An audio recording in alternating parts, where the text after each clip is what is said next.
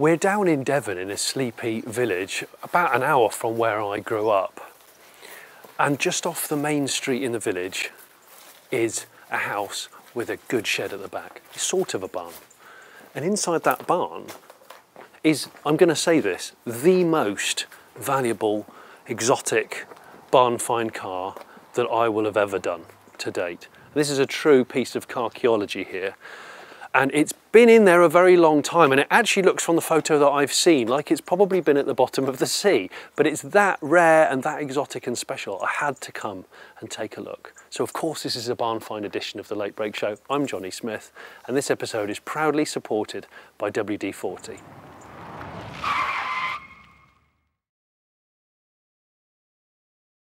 So Patrick, or Paddy, you want to be called Paddy? Paddy works for me. Paddy. And I don't know the name of your dog. Rufus. Rufus. Very, very, very well-behaved dog. He's my boy. Tell us a bit about you, because I know that you're a bit of a car and motorbike person in general. Goodness, I got my first motorcycle, 50cc Yamaha, at age 14. Rode around the fields, worked my way up through bikes, became involved in sprint hill climb racing. Raced a 550 Suzuki extremely badly, then raced a 750 Norton a bit more successfully. In the mid-80s I moved up to the Thames Valley to work as a sidecar racing engineer, then went from there to the British Internal Combustion Engine Research Institute by CRI in Slough. Formula 1, Formula 3000, Group C, all that sort of stuff. So you're an engineer? That's a race engineer? Well, that was a dyno development engineer. Okay. I then, where did I go? I then went to America and worked in, inverted commas, an exotic motorcycle facility full of Hollywood BS. MV Agustas and Laverdas and Ducatis and stuff like that. Then I came back to this country and went to work for PI Research, who made onboard data acquisition systems for Formula 1 cars. Yeah.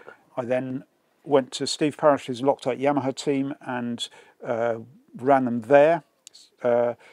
Steve and I then went to the Isle of Man TT in 91. My gosh. Yeah, 91. And we ran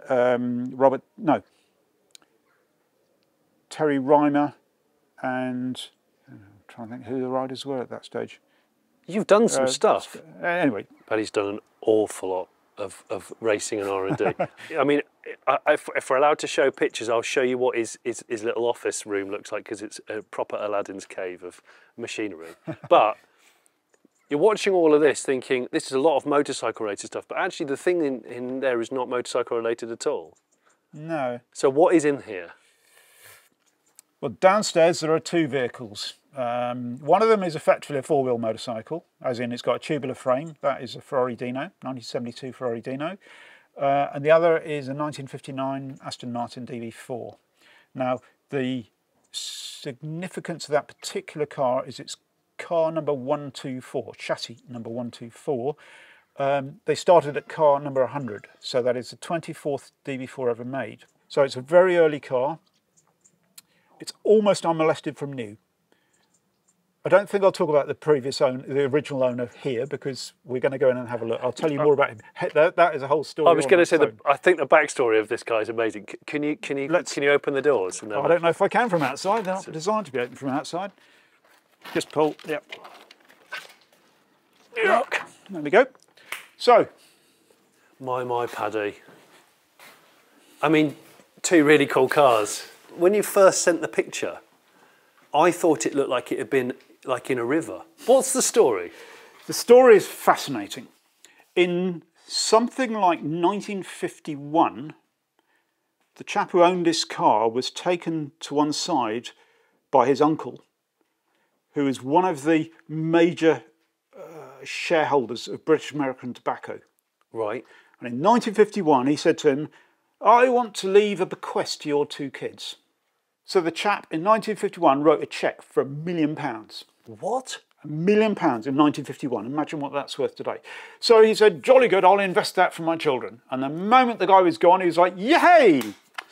He bought an Aston, he bought a 1934 one-off Bentley, he bought an aeroplane, a sailing yacht, and he squandered a lot. And when he died, there was not one penny left. Really? My mate, who I actually bought this off, his son, apart from his education, never saw a penny of that money. It was all gone. So his dad The reason the car is so shockingly bad at the back, I mean, who's ever seen a DB4 with a tow bar on it? He was reversing this into the sea to launch his yacht. Oh my gosh. So from here forward, it's fine, but that bit there is shockingly bad.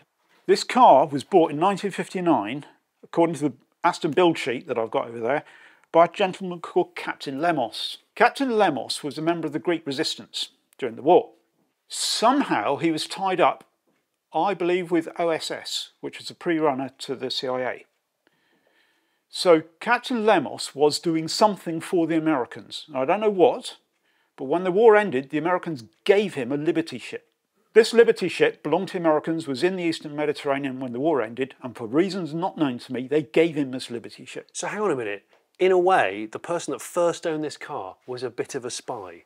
Oh, absolutely. So a real-life James Bond. Real-life James Bond. In an Aston Martin that isn't a DB5. So he had this car. I don't know how long he owned it for. I believe until around 63. Yeah. When my mate's dad bought it. The car is completely standard, with the exception, firstly, of the awful gold paint on it. Yeah. It was originally peony red, and you can see it in places under the gold paint. I'll show you in a minute. when we pull it out, we'll have a better look. It has, I'm going to call it a factory sunroof, but it's not on the build sheet. When my mate's father had this car, in 1982 it was taken off the road. My mate Jonathan moved it into his garage, and it stayed there from 1982 to 2003, when I bought it. So 20 years ago. 20 years. So you've had it 20 years. I tried to buy this car off my mate.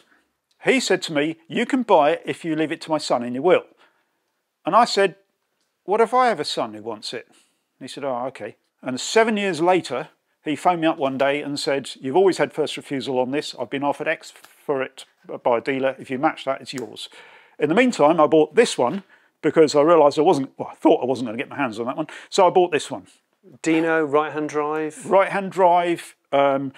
I bought it off a chap who was restoring another Dino, and he robbed a lot of the really nice bits off this one for that one. Yeah. When they made the Dino, they did it in such a way that the accountants overruled all the engineers. So some of the standards of build on it are shocking. Yeah. Sometime later, I found this on eBay in Bristol. Apparently the last one Ferrari ever made. I suspect what he meant was it's from the last batch they ever made, but whatever. It's a genuine Ferrari rear body shell. They call it a clip for reasons not known to me. Yes.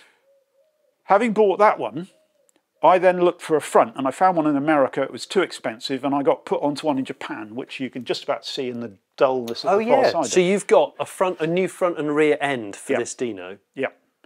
But having put a lot of thought into it, that one's my pension. I don't have any other pension, so that's my pension. This one's a car I want to build. So I'm building that as an engineer's car. And the engine that it came with as standard, a V6 2.4, is actually a very weak engine. This is where this comes into play. So what we have here is a Borrego 1/18 scale Dino with a 458 Italia engine in it. Oh. So that is also from a 1/18 scale. Now, I did this tongue-in-cheek as much as anything, but in basic principle, it shows that firewall to rear axle centerline is actually very similar, because with the V6 being transversely mounted, it had an exhaust bank going forwards. Yes. So there's quite a lot of space in front of it. Yes. So I believe I can fit a 458 Italia engine in there. What a great idea. The whole point of it is not that I want a 458 engined Dino. The point is I want to build a 458 engine Dino, and that is a very, very different thing. Let's take off some of this stuff, shall we? Take some of this stuff off, shall we? Okay. I'm so glad you haven't disturbed it, because how long's it been here? It's been here since 2003. Sitting exactly as we see it? Yep. And it was in your friend's garage before that? Yep, since 1982. This is one of the wires from the... That's the spare, yep. Yeah, well, it's listed on the build sheet, factory chrome rims. So underneath that, it's a non-standard fitment.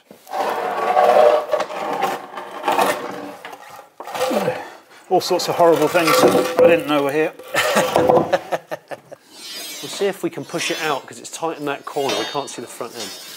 Okay, should we go? So when? Yeah, when? It does roll, which is really, really good. Oh, wow. Let's check the lines. Oh, blimey. Are we? Oh, wow, we are. That Superleggera carrossery touring body is really close to that cabinet. Straight. Keep going, keep going. Yeah.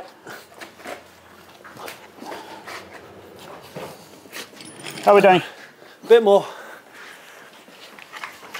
Okay. Let's leave it there for now.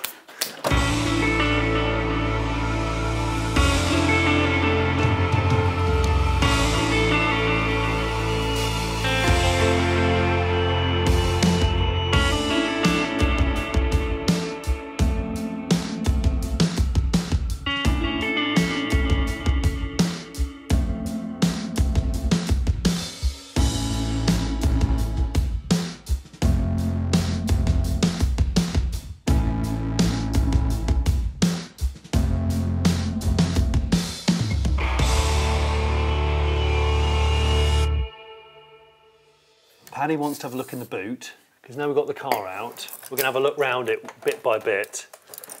And the boot's not been open in a while. Years. Oh, does that stay out? Going to stay out, I think. It will stay out. So, there's one brake caliper. I don't know so that's why we pushed it out more easily, because you took the calipers off. Yep. 20 years ago. So this is where all the, you think this is where the majority of the corrosion is? Oh my word, yeah. Okay, so the spare wheel wells. Yeah. A bit frilly. Okay, let's see what the colour looks like. Oh my gosh. Okay, two very vivid colours which were not immediately clear. So that red is what it was. The factory colour, yep. And the gold is the horrible, nasty, gold-fingery, horrible thing on it. Gold-fingery. The man with the Midas touch.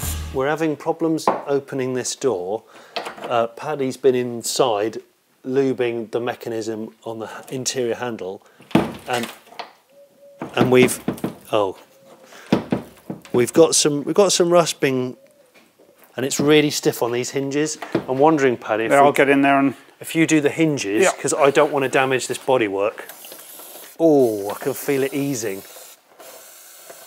The dash looks in really good condition, yeah. Well, the clock there is the non-standard bit. The rest is, as far as I know, all original. Yeah. So the outer door skin is aluminium. Yes. But the obviously inner carcass of the door is what's just left. It's fallen on the floor. Just yeah. left the building here, and a bit of the trim panel, because this is all absolutely shriveled rooted. and gone.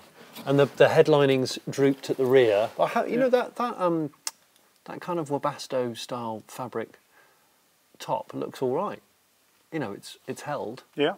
And these are interesting. Yeah, I remember those tinted perspex sun visors. They're ace. And the rear view mirror has decided to fall down. Off. Yeah, as you'd expect. Yep. This is one of those moments where I wish cars could talk. Yeah. You were absolutely right about the back end being rotten, and the front end actually being, you know, looking at this like front valance and everything, surprisingly good. Yeah, look at this. Look at this. So we must have a look at the right. You want to have a look under there? The big six. I would love to have a look, because I know. Right, let's get a prop, because I do know that the bonnet catch doesn't work. It doesn't weigh very much. So it's no, it doesn't, does it? I thought it was going to be. I've just got to find somewhere to prop it onto. The DB4 was the first production car to do a 0 to 100 miles an hour to 0 in under 30 seconds. I didn't know that. And it would do 0 to 100 miles an hour in 21 seconds. At the time, that was rocket, you know. Engine number? Yeah. 119. 119. If you come round here. Yeah. You've got the best torch in the world by the look of it. Yeah. You see down there? Just where my finger is. Yeah, yeah. 370/119. Yeah, 370 means 3.7 litre. Yeah. 119. So that's the right engine for this car. The chassis number is stamped on that rail down under there, and you've got to get under the car to see it. I don't suggest we try that yet. Yeah, maybe in a bit. So it is a numbers matching car. It is a numbers matching car, yeah. But you have not played with this since I you haven't bought. even attempted to turn the engine over. So we don't know if it's seized. Nope. Are you happy for us to have a little tickle today? I think it'd be rude not to. Good. I was hoping you'd say that. You've driven a long way. You've driven a long way to have a look at it. Let us find out. So the first thing we're going to do with this glorious engine, I suppose, is check whether it's been seized. Yep. So try and see if we can turn it over. Probably get the plugs out. Yep. I've I noticed. recommend we do this first. I was going to say, give it a good hosing of penetrating oil down there. Being a double overhead cam, the plugs live in the valley between the two cams. I can see daylight down there. I can see daylight through there. So, and there's that there is the mechanism, which is obviously bonnet mechanism, yeah. It's rotted off from where it would There should be tin wire going right across here. And it's gone. And now it's all cornflakes down there. Yep. Which, and you were saying it hasn't been outside since '82. Nope. Which means all the little Sycamore helicopters that I can see down here will put their pre-82. Yep. It helps that you've got an enormous bar, I think. You know, that resistance is futile, but what you don't want to do is strip. I've got a plasma cutter around the corner, so, you know, the mechanical things often take that into account. That's squeaking. That's what it is. Oh, on, let's deal with that. You need to lube up your tools, Paddy. What I like about you is the fact that even if I was to bring all of the tools that I own, I'd probably have about a 20th of the tools that you've got here. You haven't seen half of them yet. Oh my gosh. So you were saying that all the bolts that you removed on the rear calipers and stuff were like greased. Yep. And everything came off nicely. Straight away, yep. So the chances of the engine being, I mean, I know it's sat for an enormous amount of time, but that, I mean, they're all at, what, 4 or 5 plugs came loose really easily, which is really good for us. Never worked on an Aston before, have you? No, I haven't. No, I'm definitely being cautious. These ones should be all right on the very. Okay, the Rogue plug. And that hasn't taken the thread with it. No, I don't think it has. Let's see how bad it Bit is. of WD has seen it right. Yeah, it looks foul down there. Does it? I was going to say, is that the worst one? Yeah. Have you got? I don't suppose you've got a vacuum cleaner, have you?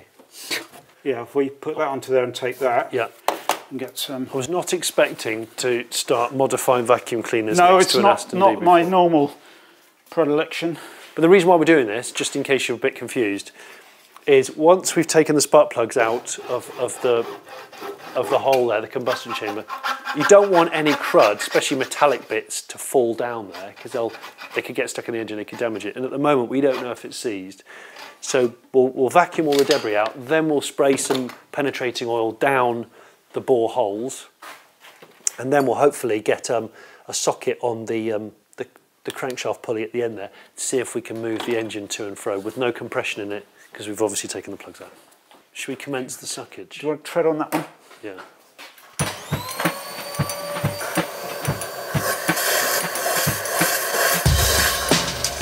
Patient. There's still some debris down there.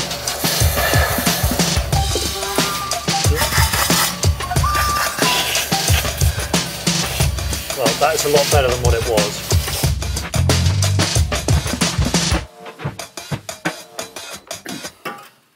So we've now got we've got the WD-40 penetrating oil in all the bores. Let them sit for a while we look at the pulleys on the front. So this, where the fan is, that's the water pump. Presumably there's no water in it. It's probably fallen out somewhere. I don't know if he drained it out or whether it was fallen It fell out. Probably fell out of the bottom of the radiator, actually. What's this like then? It's solid.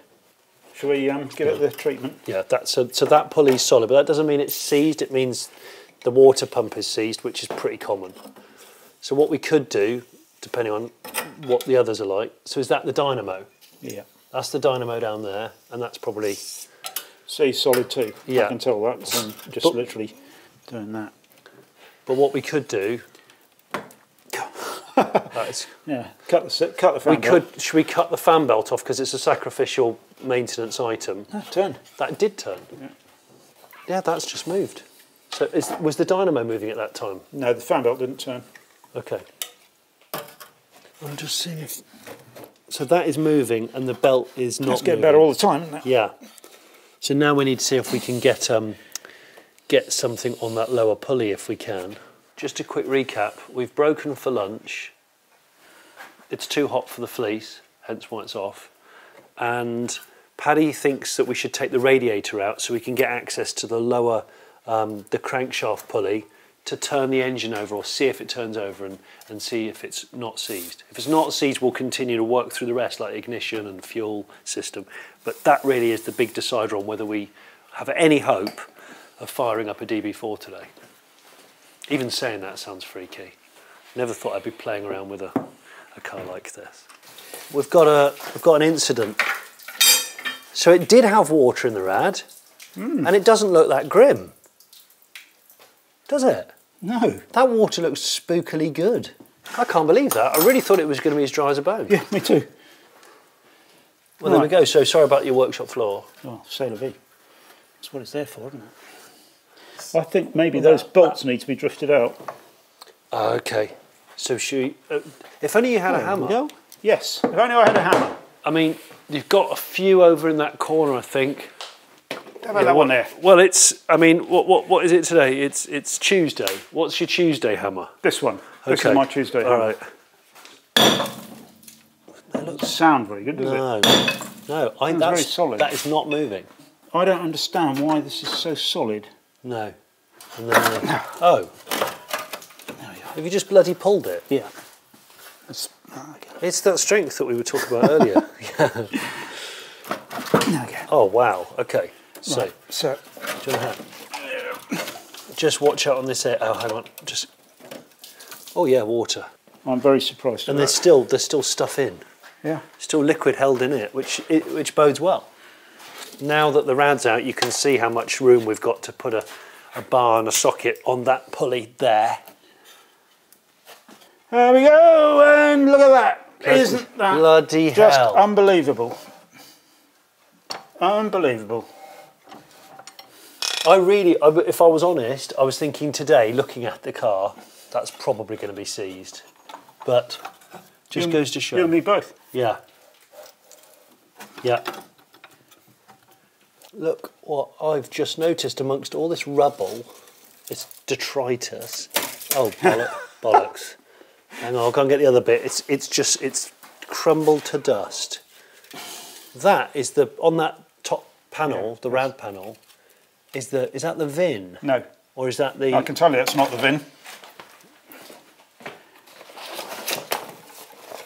Because you have it. Because that's the VIN that I rescued off there some time ago. Oh, wow. So that used to be on this panel Yes. too? Yes. That's amazing. There we go. Felton Middlesex. Yeah. Chassis, And engine number and chassis engine number numbers. 119, DB4 124R. We've just taken off the distributor cap just to have a look at the condition of the rotor arm and the contact points. And they look amazing. Like the rotor arm looks new. It's remarkable. So you think that you're happy with that? I mean, we haven't checked the points, have we yet? I just had a look at them. The faces are absolutely like the rotor arm. I reckon it's all brand new. Really? Yeah. That's freaky. Yeah, there's no corrosion. They've been sat there almost as long as I've been alive. Yeah. And they're way better looking than me.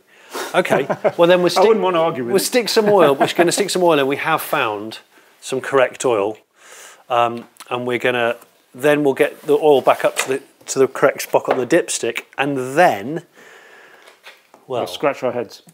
well, what would you do next? I mean, I would suggest to definitely disconnect the fuel, obviously, before any old sediment gets pulled in, and I would probably see if you can attach a battery. And over there, I think there's a bottle with a pipe on it. We could put some fuel in. Oh, I've got one of those. Have you? Right. Oh, Paddy, I've got one of those. It's not a bottle. Oh no, you've got a proper tank then. Oh, I've got a. Yeah. I don't like to Right, boast. that's at least half has gone in there.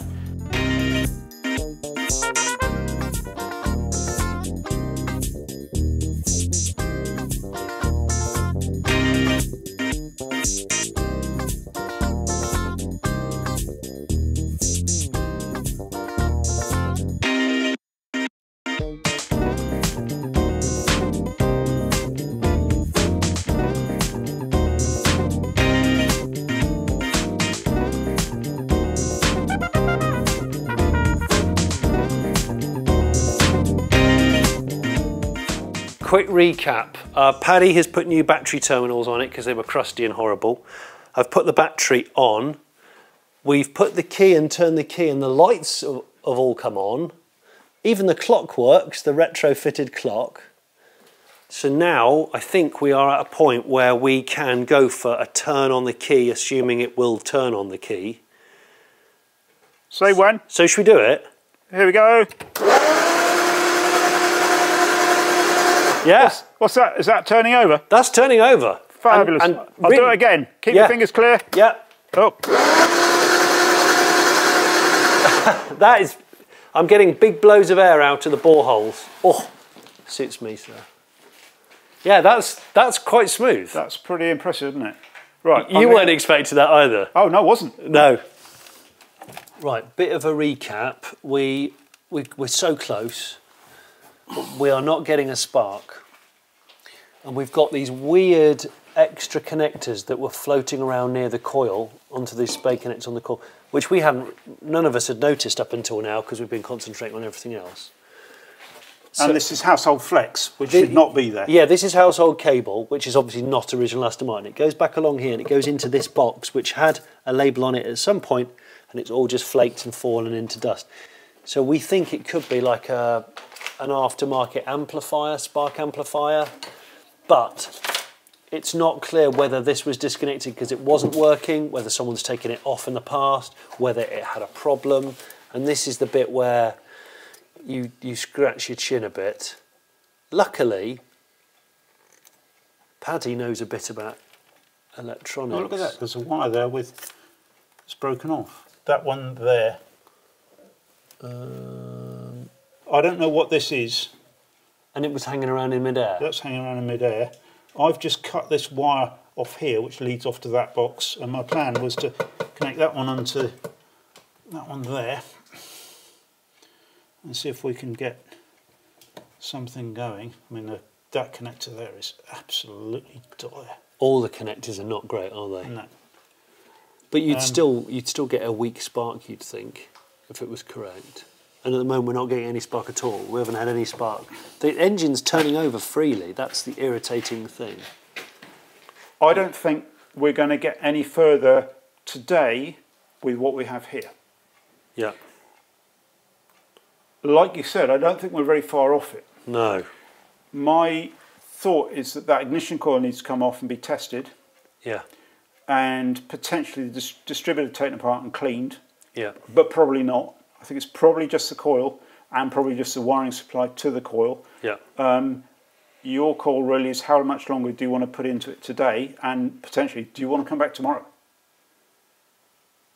Interesting question.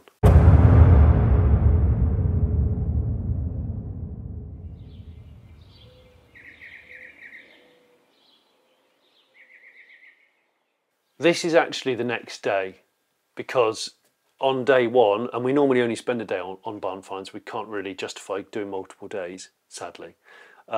We couldn't get the car to spark and thus didn't bother trying to introduce fuel.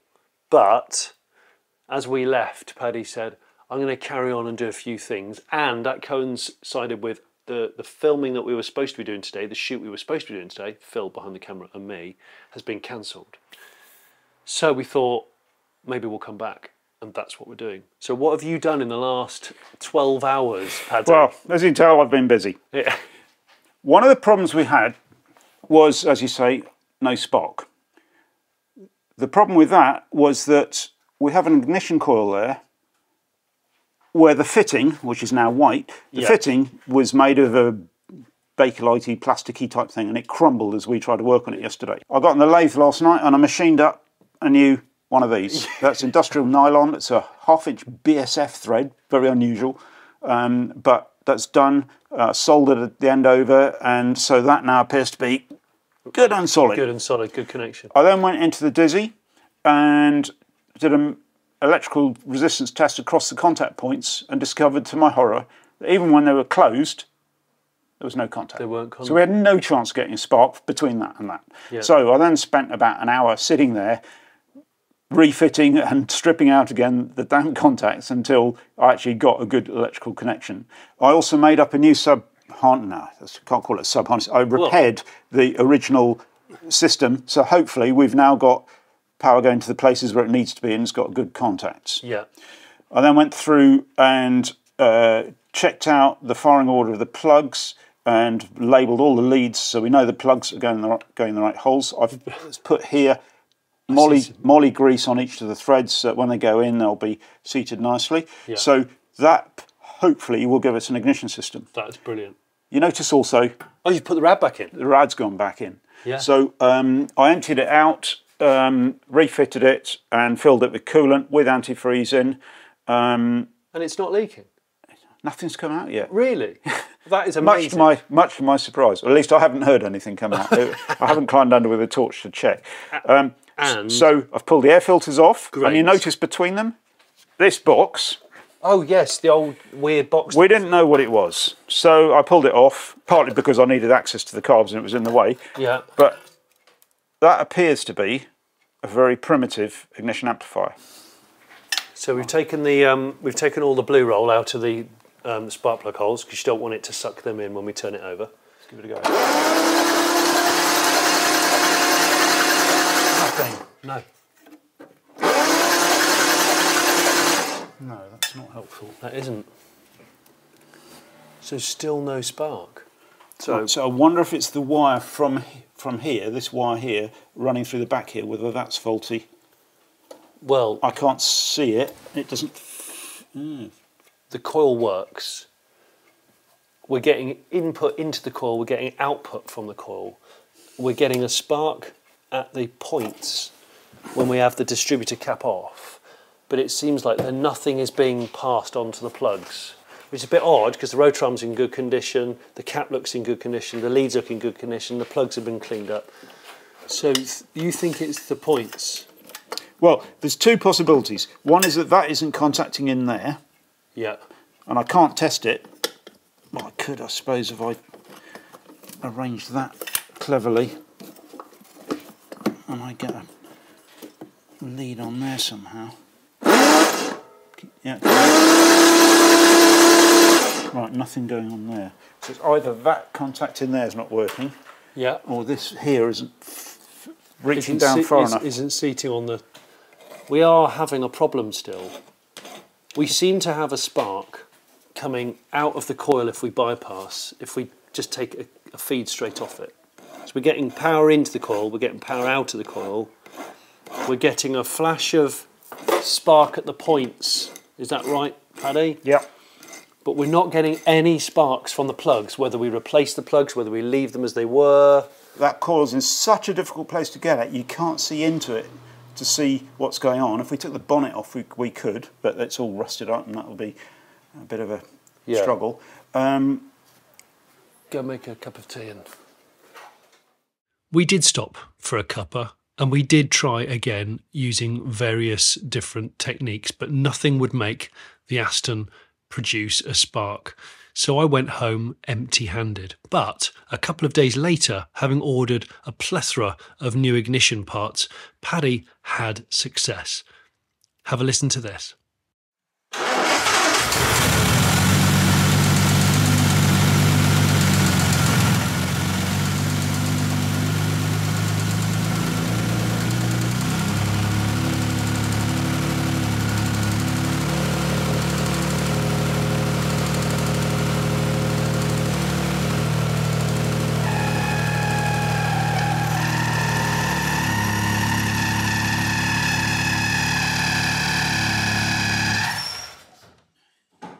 Wasn't it great?